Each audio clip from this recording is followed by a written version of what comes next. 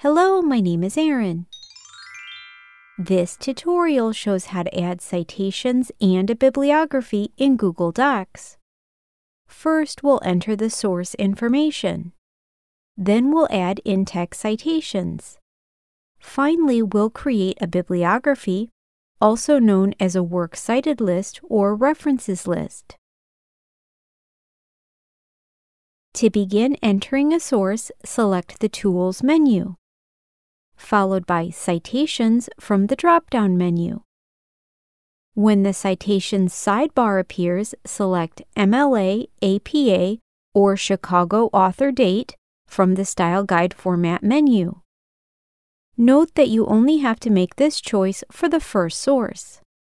Next, select Add Citation Source, and then select the type of source such as a book, website, or article from the Source Type menu.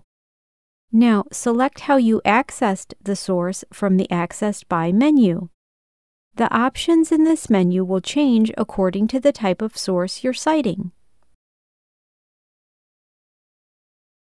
If you're citing a book, book section, website, or article from a website, you can enter the source information automatically by typing the ISBN or URL into the text box, and then selecting the search button. After the source information appears, select the Continue button. The source information will be automatically entered into the relevant fields.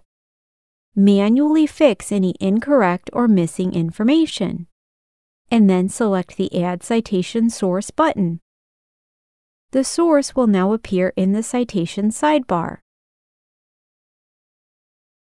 If you're citing a journal article, print newspaper article, film, TV series or episodes, or a miscellaneous source without an ISBN or URL, you'll have to manually enter the source information. To begin, select the type of contributor. The type of contributors available will depend on the type of source you're citing. Next, enter the name into the text boxes. If the contributor is not a person, select Corporation, Organization, and then enter the name into the text box. If necessary, select Add Contributor if you need to add additional contributors. Then fill out the remaining fields with as much information as you have available. Once again, the fields will depend on the type of source you're citing. When you're finished, select the Add Citation Source button. The source will now appear in the citation sidebar. Now we're going to add in-text citations. If the citation sidebar is not visible, select the Tools menu, followed by Citations from the drop-down menu. Next, place your cursor in the text where you want to insert the citation. Hover your pointer over the source in the sidebar, and then select the Cite button. When the citation appears, you may have to delete the hashtag or #, or manually enter the page number or page range that you cited.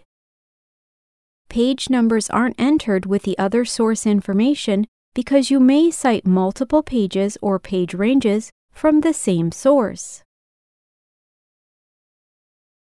Before we create a bibliography, it's important to note that Google Docs will include all the sources in your sidebar, even those you didn't cite in your text.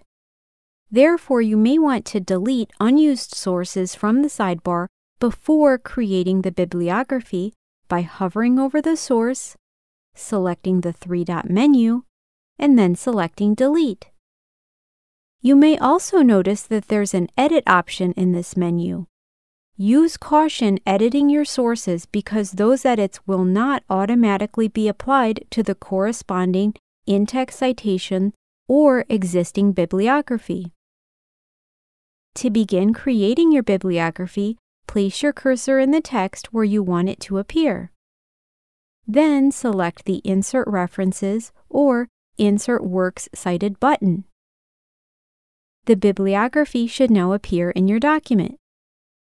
You can manually edit the heading, to Bibliography, Works Cited, References List, or List of References as necessary. All the steps we just performed are listed with images on my website at erinwritewriting.com, which is linked in the description box below.